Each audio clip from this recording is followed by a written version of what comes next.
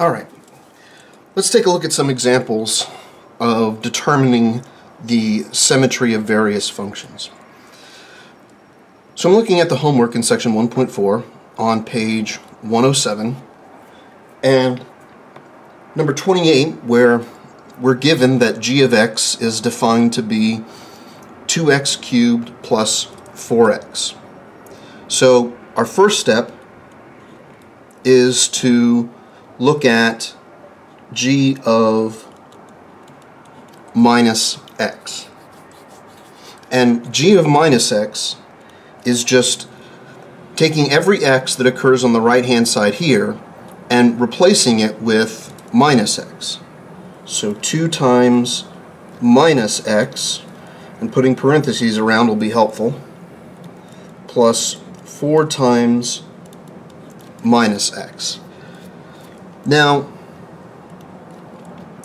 minus x cubed, that's going to be minus x times minus x times minus x. That's going to be 3 negatives. 3 negatives multiplied together produce a negative, and 3 x's multiplied together leave me x cubed. And 4 times minus x is a minus 4x. So we simplify, and we take a look. Is this equal to g of x? Well, no, it's not. Because here we have a plus 2x cubed, and the first term here is a minus 2x cubed. So those are different. Therefore, it's not the same thing as the original. Is this the same thing as minus g of x? Well, minus g of x would be minus 2x cubed, and distributing the minus to both terms, we have minus 4x.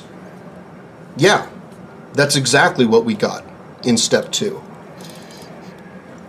So this is even. Seeing if it's equal to minus g of x is odd. So this tells us that g of x is odd and not even.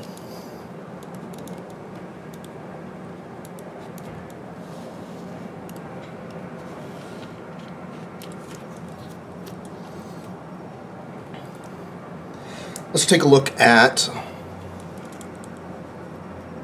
30 on the same page,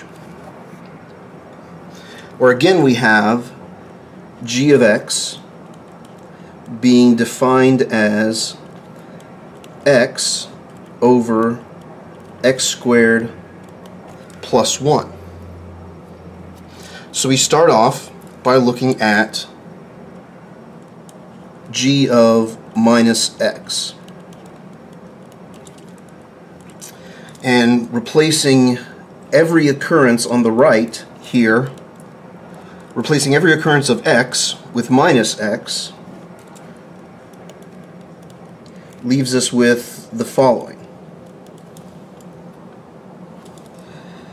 So we simplify. Let's see, minus x is just minus x.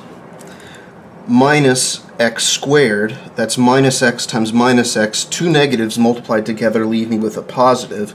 2 x's multiplied together leave us with x squared. So what we have is negative x over x squared plus 1.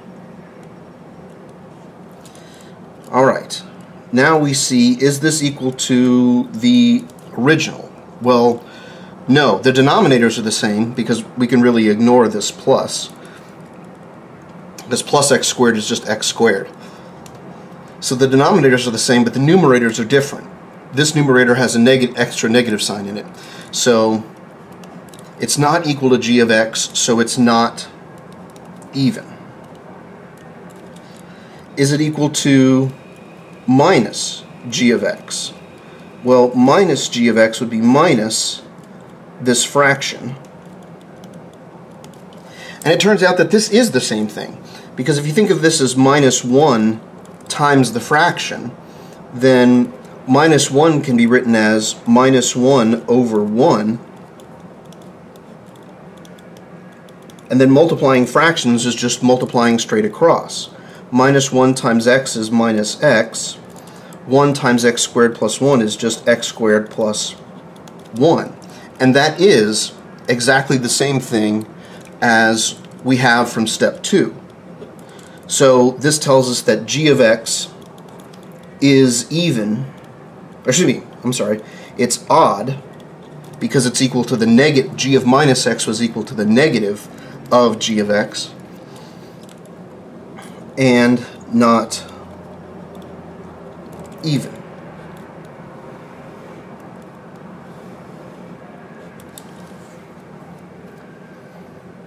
All right. Let's go ahead and take a look at one more example. Let's look at something like 34 on the same page.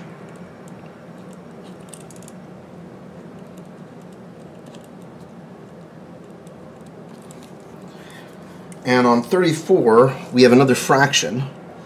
We have x squared plus 7. And all of that is going to be divided by 3x to the 4th plus 16x squared plus 9. So our first step is to look at g of minus x. So this is going to be parentheses minus x close parentheses squared plus 7. Then 3 times parentheses minus x close parentheses to the 4th plus 16 times minus x squared plus 9. Now we have to simplify. Well, as we've seen before, minus x squared is just x squared. So that's going to be true for the minus x squared up top and the minus x squared on bottom. And minus x to the 4th, multiplying 4 negatives together gives us a positive, and multiplying 4 x's together is simply x to the 4th. And that's about as simple as we can get it. So we ask, is this the same thing as the original? And sure enough, it is. So that tells us that g of x is even. Is this the same thing as minus g of x? Well, no, it's not, because minus g of x would be minus x squared plus 7 over, oops, put the minus out here, 3x to the 4th plus 16x squared plus 9. And while everything else is the same, you know, minus g of x has an extra negative in front of it. So there's no way we can get rid of this negative without changing the rest of this. So g of x is not odd.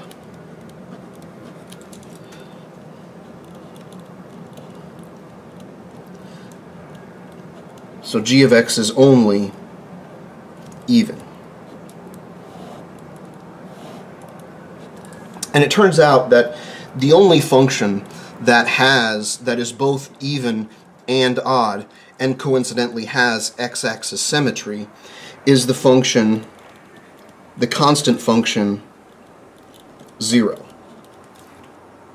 Because f of minus x doesn't matter what x is. There's no x's on the right to replace, so everything on the right stays the same.